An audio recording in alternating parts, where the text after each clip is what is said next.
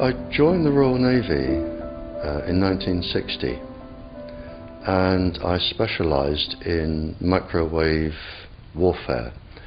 Radar, obviously, which uses microwave, but they don't just teach you radar, they teach you all about microwaves and other uses. So I understood about microwave warfare and how it can damage people, how it can harm people.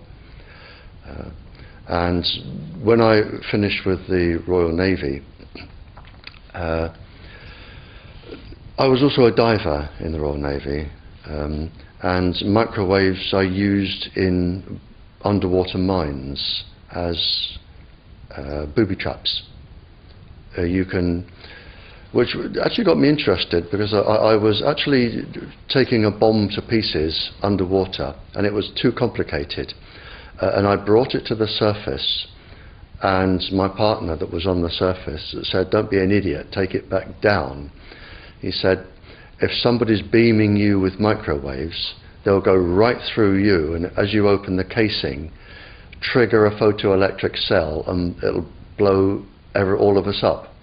And he said, "If it doesn't go through to the bomb, it'll aim it at your head and make you make a mistake." And that's really got me interested from that point, because I thought, well, how can microwaves going into your brain make you make a mistake? And I asked a lot of questions. I have a very curious brain, and the forces, they're very good at explaining things and telling you things. So I did that, and I also did a medical course while I was in to help me understand everything. Because the dose is very, very low, which is actually more dangerous than a high dose. It's very, very low, and it may take a year or two, but you can cause neurological damage and cancers with low-level microwaves. And then when I left there, I took a job teaching, and I taught advanced level physics, and I specialised in nuclear and atomic radiation, and again microwaves. And I've just always been in microwaves. And then it was a doctor.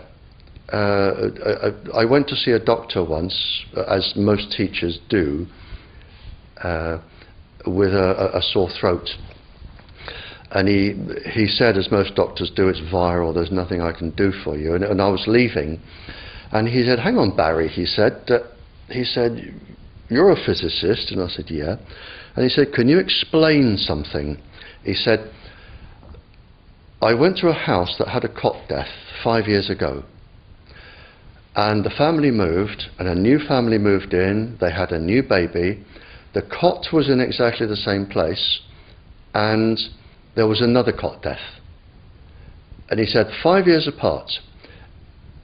And he said, "There's a transmitter the other side of the child's bedroom wall. Could the transmitter cause the cot death?" And I said, "I don't know." I said, "But I'll look into it."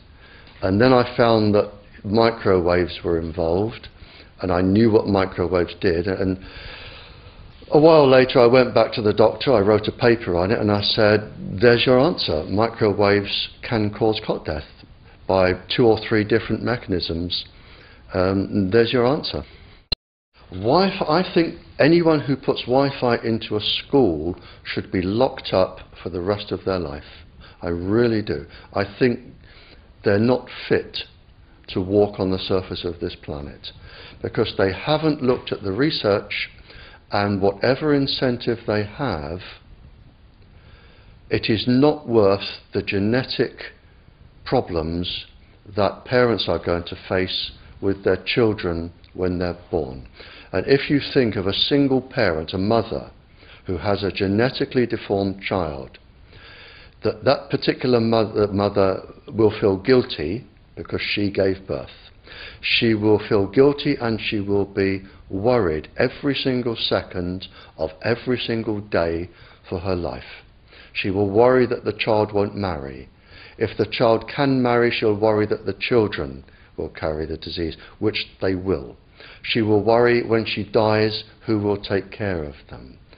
So you are condemning both the family and the children to a lifetime of absolute hell. And this is already published It is available to look up. It's what I call intentional ignorance. They are offered some sort of incentive and they think, oh, this is going to be good, we'll have it. Now the problem is, imagine you are a 15-year-old schoolgirl. All of the 400,000 eggs in your ovaries were with you at birth. They're not fully developed, but they're with you. They are 10 times more susceptible to radiation than all of the other DNA in the body. And scientists don't realize that. They don't read all of the papers as I do. So you have this highly susceptible genetic material which is going to make your children. And you are irradiating it because Wi-Fi's, they are transmitters as well as the routers, as well as the ones either side of you. They are all transmitting at this height through your ovaries. So you are risking the damage, the DNA damage of your child every time you sit down and you use Wi-Fi. And it's like saying, if I smoke a cigarette, which one will cause the damage? The answer is I don't know. It could be the one today. And the main thing about the eggs in the ovaries of your child is that they have absolutely no protection. It hasn't been developed yet. We have a natural protection against microwaves. Where your child is developing for the first 100 days, in the ovaries, the eggs do not have that protection. So they are at maximum risk from radiation. So the real damage here is your grandchildren. That is where it is going to show most. And we already see this in animals that have reproductive cycles of a year or 2 years or 3 years. We're already seeing this, and it has been published by veterinary schools and vets and scientists. Then her child, and her child, and her child, forever. You are condemning the future generations of every single child until there are no more lines left in the female in your family. You must stop. A female must stop producing children for this to stop. So when you put Wi-Fi in schools, what you're saying is, for the sake of a little bit of money that saves getting a workman in to drill holes through the walls to feed cable, because it's cheaper, we're just going to put Wi-Fi in, but you can have genetically damaged children for the rest of your family's career. That's what we're saying.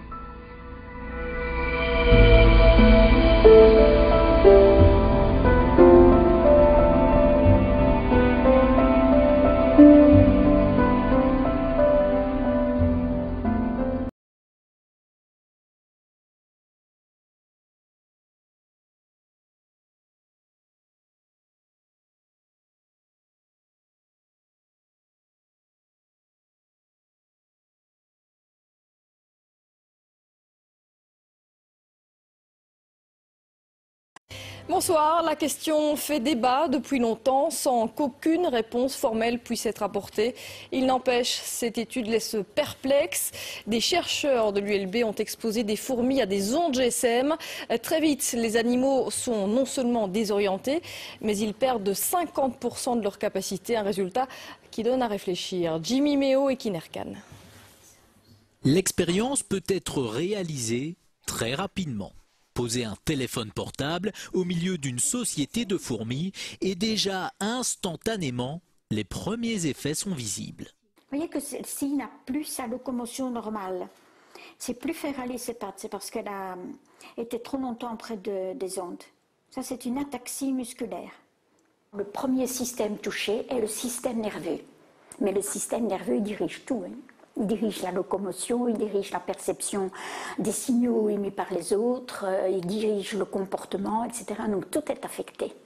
Les capacités d'apprentissage des fourmis exposées aux générateurs d'ondes sont affectées de 50% par rapport à la normale. Et même avec une période de récupération, elles ne retrouvent que 60% de leur capacité de mémorisation. J'ai éteint le générateur, elles ont récupéré un peu et ont pu apprendre, mais n'ont plus jamais réatteint leur niveau initial. Il en est de même pour cette fourmi exposée aux ondes du GSM. Si on arrête tôt l'expérience, elle va récupérer. Si on continue, elle va mourir. Les dangers pour l'homme sont aussi à prendre au sérieux. Par exemple, l'oreille à laquelle on colle notre téléphone est très sensible. Imaginez les structures que nous avons dans l'oreille. Nous avons des cellules ciliées dans l'oreille. Déjà dans l'oreille moyenne, la trompe d'Eustache, mais après, pour l'équilibre, pour le son, ce sont des cellules terriblement fragiles. Les conseils, éloignez votre appareil, pas d'utilisation pendant trop longtemps. Et contre les insectes nuisibles, un petit générateur d'ondes pourrait ainsi faire office d'insecticide.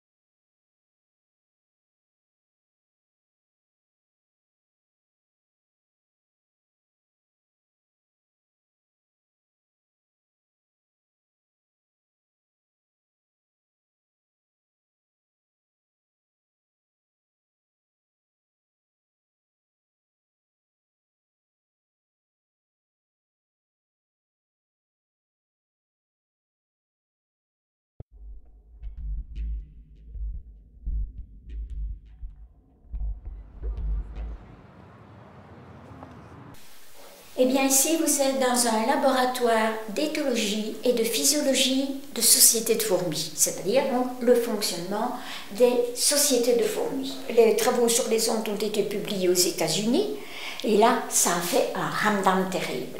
Beaucoup de personnes sont venues me trouver et l'homme n'est pas bête.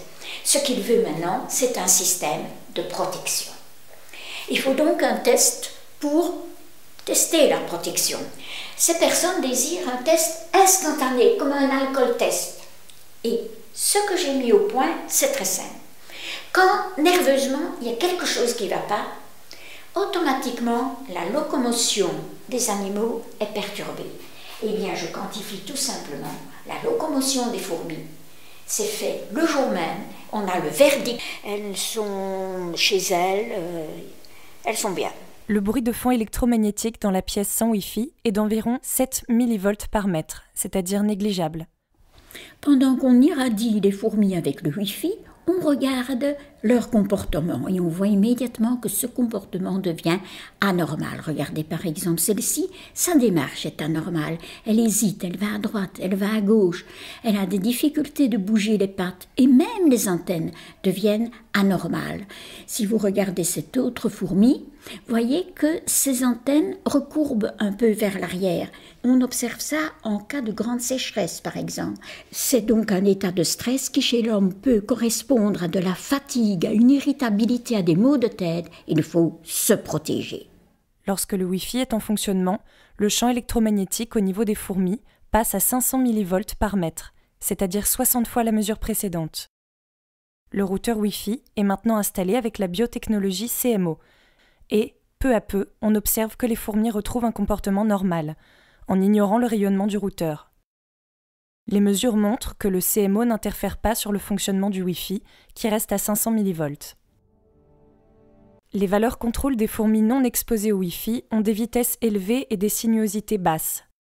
Quand les fourmis sont exposées au Wi-Fi, leurs vitesses linéaires sont beaucoup plus petites, tandis que leurs vitesses angulaires, c'est-à-dire leurs sinuosités, sont énormes, et elles augmentent avec le temps d'exposition. Avec la protection CMO, les vitesses augmentent à nouveau. Après 30 minutes, les fourmis reprennent une vitesse et une sinuosité normale.